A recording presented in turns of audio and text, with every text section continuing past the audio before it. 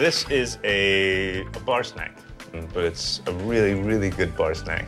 Rendered bacon, and we're kind of gonna candy the bacon with cashews, add some spice to it, and it's just an addictive bar snack that you will just go back to and reach for again and again. I like to make this with some really good quality bacon. So here we have some applewood smoked. Now this goes with pretty much any cocktail. If you're gonna have, as we would in my house, just some straight bourbon on the rocks, there's nothing better than a little bit of bacon candy that goes with that. The first thing I'm gonna do is render the bacon fat out. Depending on the bacon that you use, though, some will be a little bit fattier than others, so just go by instinct. Don't worry about the recipe too much. Just kind of cook instinctually. The whole tradition is you have salty bar nuts to make you thirsty and make you drink more.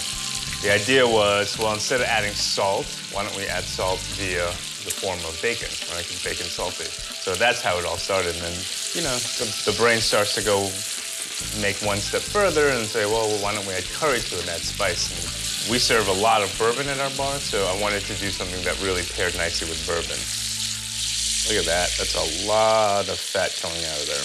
Beautiful, beautiful. So this is what I do. It's very simple. I'm going to take this pan out, collect my fat drippings, and I'm going to keep about 2 teaspoons worth. So I want to keep a little bit of that fat in there. Maybe a little bit more. Go away, go away. All right? I'm going to now very quickly add sugar.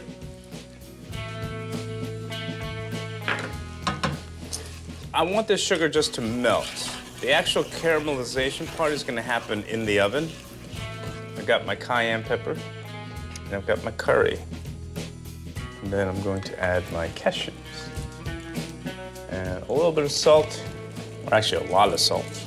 A little bit of fresh pepper. Okay.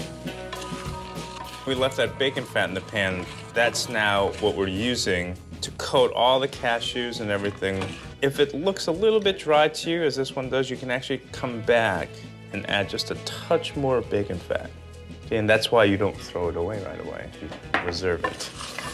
All right, now this is ready to pop into our oven. So I've got my pan. It's lined with parchment paper.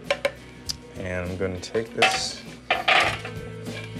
and any little sort of drippings you have in the pan too, and just kind of spread that evenly. And then we're gonna stick this in the oven. About 350 degrees for about 12 minutes, and it should get nice and crunchy, crispy. And I'm actually gonna set a timer on this one. Okay, there we go. Okay, let's check it out. Looks good, looks good. The bacon's nice and crispy, and you see the cashews have gotten nice and toasted up too. This is gonna cool off a little bit, and then we're gonna just pretty much serve it. So you can cool it off here in your pan, or you can actually just lift the whole thing up. Takes a little bit more of that bacon fat away.